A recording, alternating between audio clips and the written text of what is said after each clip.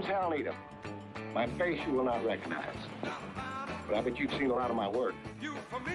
For 20 years, I've been a Hollywood stuntman.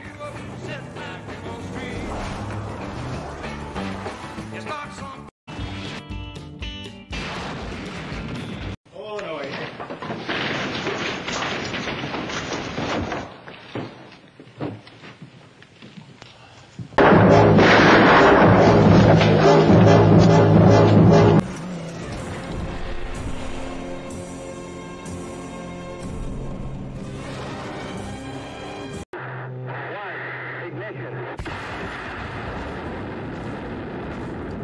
Wow, looks like he's off in a good one this time, kid.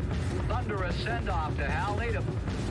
Climbing to 4 to 500, almost 550 miles per hour and still climbing. It's faster than programmed, Ken. His chute just came out. His chute deployed, but it has not opened. Ken, it has not opened. He might be in very serious trouble down there. He's missed the red flags and he has crashed at the end of the course. I want to tell you something.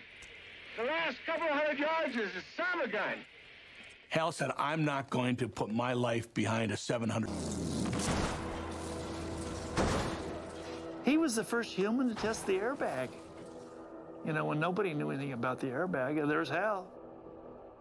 When I first started to go out to pitch Hal, it was not an easy task.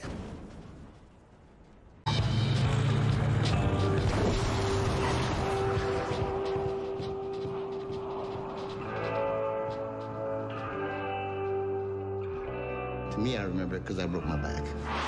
For the second time. Cat out of the bag. Hi there, David. How are you? Nice of you to drop in. Thank you very much. On the other hand, I think Bert wanted to be Hal Needham, but knew. I think it was probably 70, 80 feet across to the barge.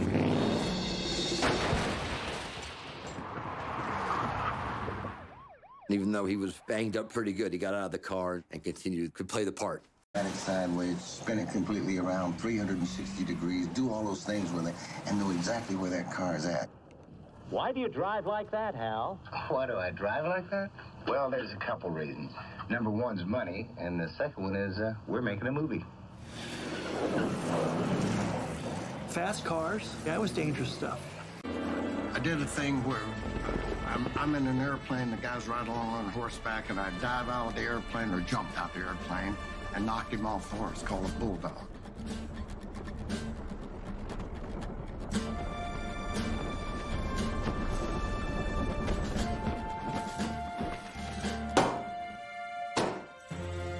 They paid me a lot of money. People said I couldn't do it because I was too small.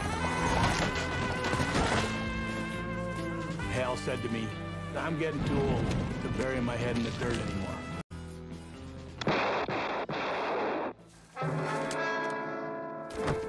Hal Needham had made a living, sort of falling on his head for 20 or 30 years. The wide shots were for stunt people.